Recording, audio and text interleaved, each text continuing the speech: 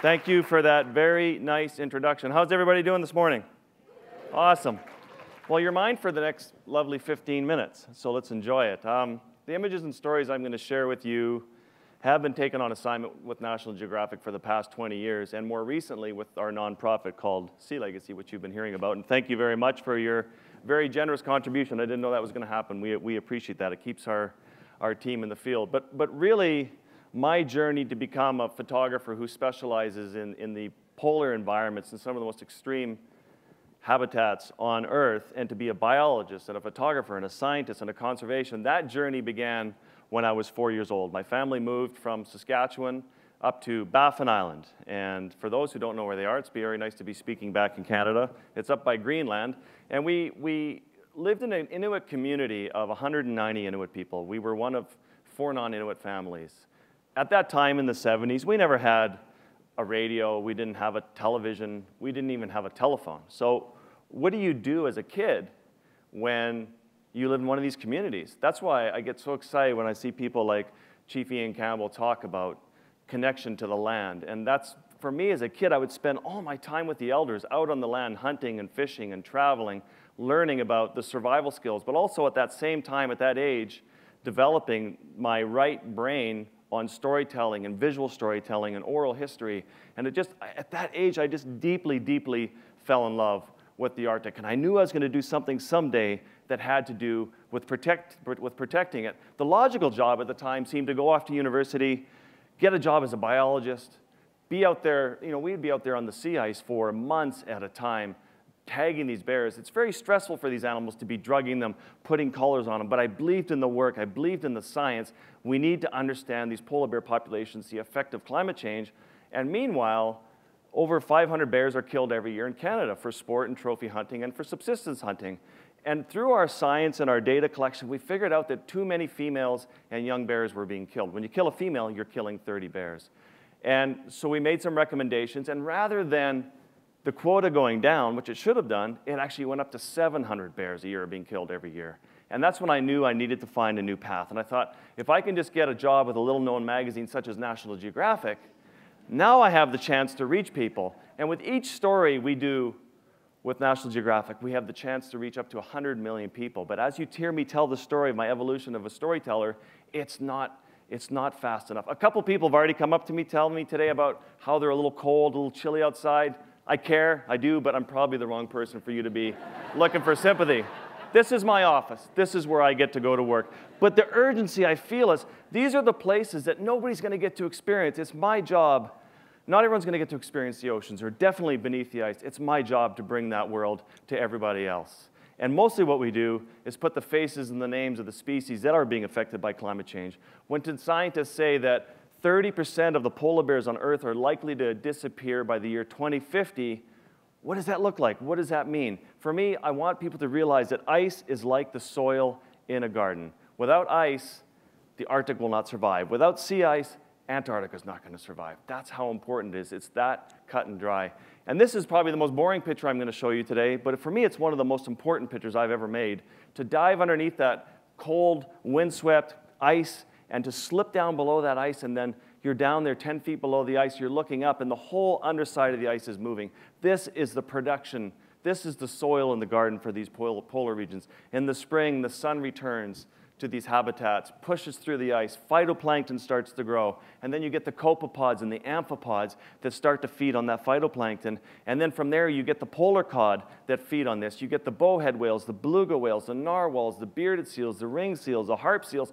All of this life depends on the production that comes from under this ice. So when scientists say to you, the Arctic is going to be completely void of ice in the next 20 to 30 years, I don't want them to be like, hey, we have a place for our ships to go now. Now we can just push through and save money and time and get through these areas. I want it to be a wake-up call for the world to say this habitat is changing faster, twice as fast as anywhere else on Earth. When you look at whales like this, the bowhead whale, the endangered bowhead in the Canadian Arctic, just a few hundred of these guys left. There used to be 11,000. And just to think, they're also the oldest living mammal on Earth, the second largest whale in the world. And this whale right here could have been born near the beginning of the Industrial Revolution. It could have survived 150 years of whaling. And now its biggest threat is with the loss of ice, you get the loss of its food source, those copepods in that previous image. And this is how sensitive they are. When we talk about whales and migratory corridors and hearing about the Port Authority and what they're doing for whales really warms my heart. I was once in an area where we had a third of the population, 70 of these whales in one fjord, and somebody came racing into an area where we were working only with kayaks to film them, came in a Zodiac. It dispersed the entire population of whales for 2 weeks. They're that sensitive. So people start talking to me about seismic exploration, ship traffic, ore mining in the Canadian Arctic. That stuff gets you extremely concerned.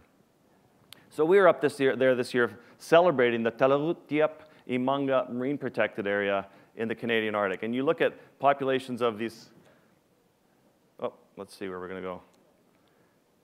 That's all right, where we have these beluga whale populations. Again, you have thousands of beluga whales, up to 40,000, there we go. So these belugas that are in these very shallow estuary areas where they go in there to molt skin and they go there to raise their young. And it's incredibly sensitive, where you have 40,000 narwhals, tens of thousands of these, and now a growing population of bowhead whales. There's already so much pressure on these animals. You know, you have narwhals. You know, it's just, they really are unicorns. It just doesn't happen to be a horse. It happens to be a 16-foot long whale with a 10-foot ivory tusk. And scientists say that they're even more susceptible to a changing Arctic ecosystem than polar bears themselves.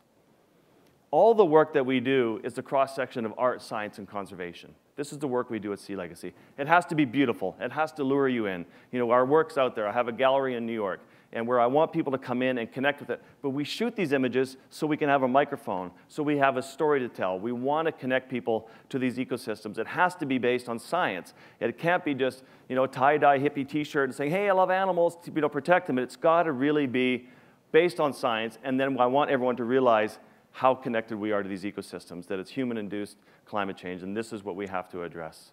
You know, I'm also known for the crazy guy who loves to get in the water with 1,000-pound leopard seals, and you know, sadly in '03 a scientist was killed by a leopard seal. The world said, this is dangerous, we can't do this.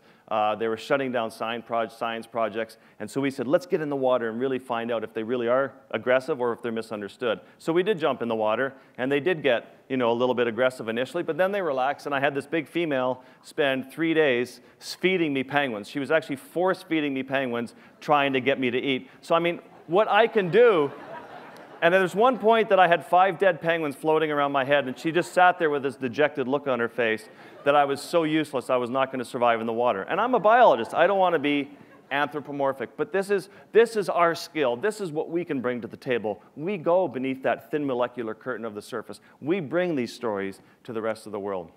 You know, we also connect First Nations, First Peoples, Inuit cultures to this changing icy seascape. So when people see polar bears, you know, they're like, oh my God, I love bears. I did this trip with a wealthier family from Canada who wanted to go up and see bears in Svalbard, Norway.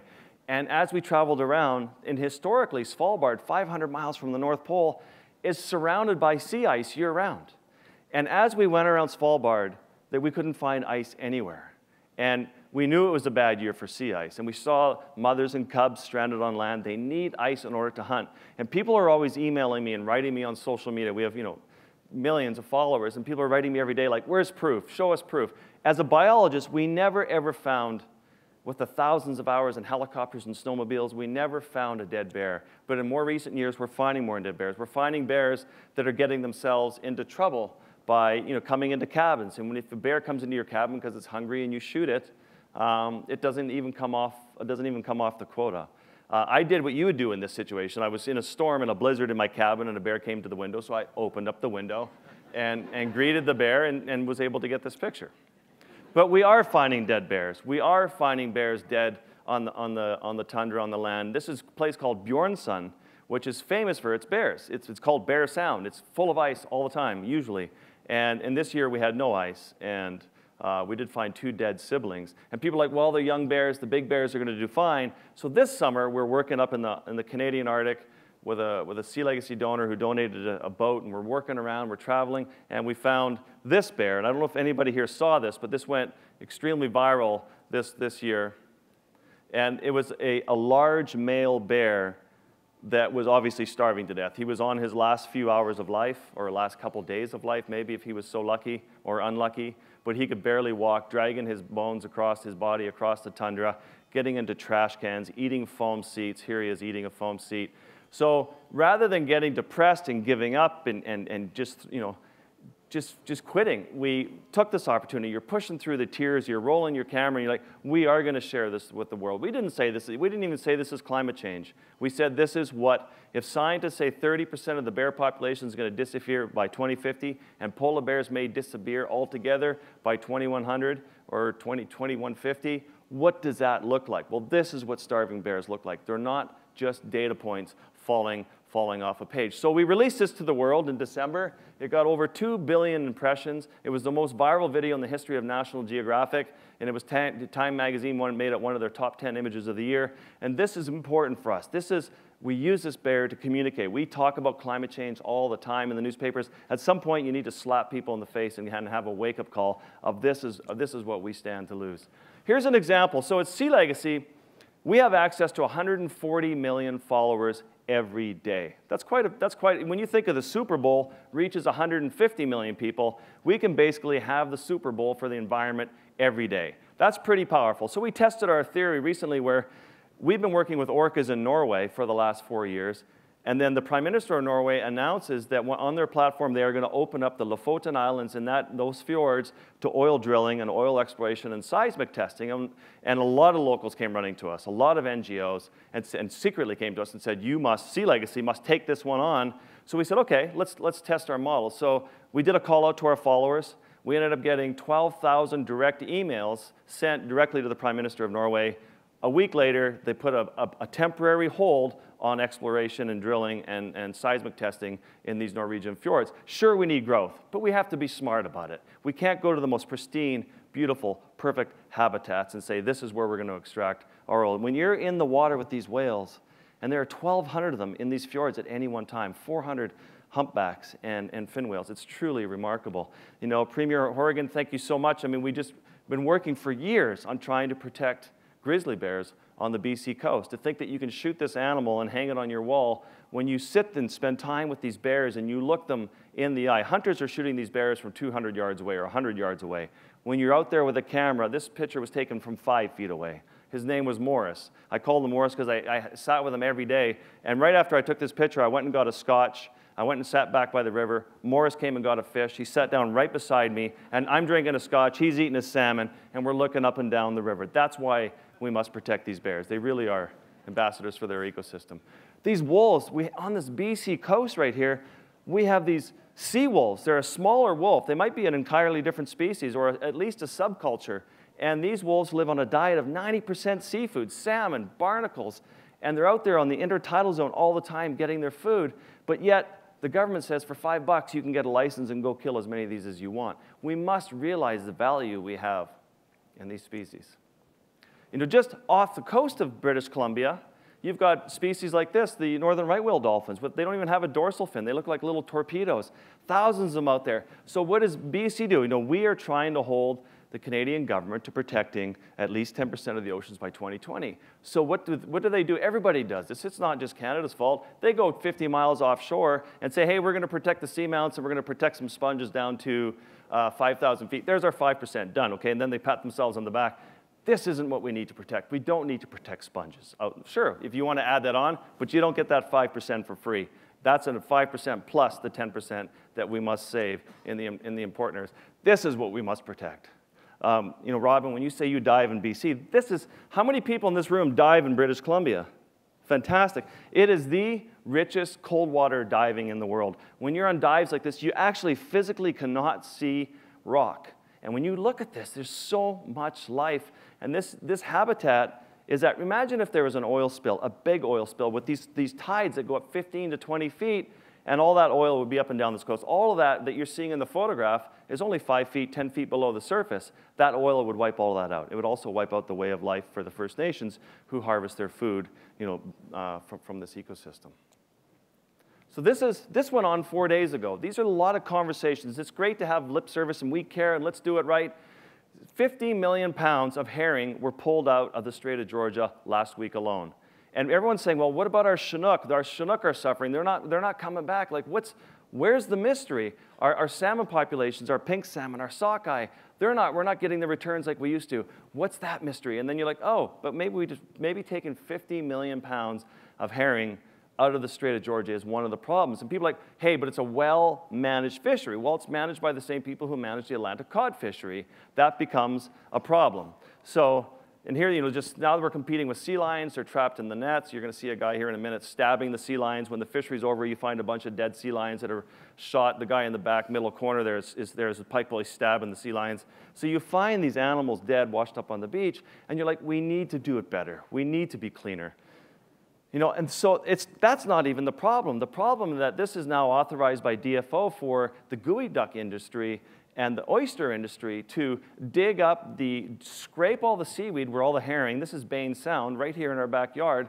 Again, incredibly rich habitat. This is where the herring spawn. This is where they lay their eggs. And yet we're allowed to wipe off all the substrate. We're allowed to plant PVC pipe by the thousands into the sediment where we grow one gooey duck larvae for 7 years. And where's all that plastic coming from? A lot of it's coming from the oyster and the gooey duck industry. So we just have to start asking why. Why? When you're baffled by something, it's time to think seriously about it. So these are the big cargo nets that they put over all the gooey duck tenures and all the oyster farms. So predators can't get there, and yet you've just wiped out all the spawning habitat.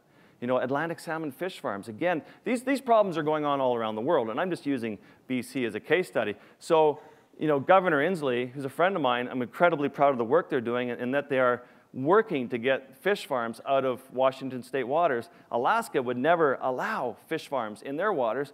What is British Columbia doing? What is New Brunswick and Newfoundland doing? We're increasing our number of fish farms in the water where you have these fish that are diseased. You have 2 million, anytime you take 2 million of anything and you put it in a tight little space, it's not good. It's a cesspool for disease. And what does that disease do? These are open pens. They start to affect the wild stocks. This is a processing plant in Tofino where everybody loves the environment. Tavish Campbell had the guts to go underwater with his camera and start to film the blood water pouring out of these pipes into the ocean. And we've got Piscine reovirus, and our wild stocks are disappearing. So what does that mean? We just have to ask why. We have to really just, we have to just get underwater. Look at the beautiful, these are wild herring that are now feeding right off the fish farms. So the last story I'm going to share is, I had the privilege in 2010 and 11 when the First Nations of Hartley Bay came to me and they said that they were incredibly concerned. They were actually building ramming devices on the bows of their fishing boats that they were going to ram the Northern Gateway pipeline tankers coming through their waters. And I'm like, hold on a second. If you're ramming them, that means they're already here. How can I help you? How do we work together on this? Well, it was one of the most beautiful things I've seen where all the First Nations came together, the NGOs came together, CBC, NBC, ABC, everybody came together on this issue. And for myself, my job was to photograph the spirit bear. I spent 2 years and only had 3 good days of shooting in 2 years to finally get these moments of walking through the forest with the spirit bear and to then get the cover of National Geographic. And we ended up getting over half the issue of National Geographic. But these days are gone. What I'm excited by of Sea Legacy now is, again, National Geographic, you shoot for 2 years, you have an issue that's out there for a month, and then it's gone forever. Now we have the chance to reach people every day, and we photograph these images, and we put them in front of the International Court of Public Opinion, and we let the world weigh in on what's fair and what's right and what's wrong. So Prime Minister Trudeau, Pierre Elliott, and then the current Trudeau have said that the true wealth of Canada is our lakes, our oceans, and our land. And I love that. I think that's beautiful, but we need to really wake up and realize that Canada right now, what we do or fail to do in the next year or the next 2 years is going to determine how this planet looks for the next 1,000 years. We need to become a global leader. We need to set an example. And to sit there and to, it's funny, when I was doing all that Atlantic salmon with the fish farms, I was up there, up north, and the First Nations were being arrested for trespassing on the fish farms that they did not ever allow to come into their territory. And I was up there with Satchel Robertson, Mayor Robertson's son, out there, and we're being chased, being served by the police in the night while they're trying to serve us for being even in these waters and working with the First Nations. And it just really right now is a time of courage. We need heroes. You have to ask yourself, what type of legacy do you want to leave? We have a lot of work ahead of us. Thank you.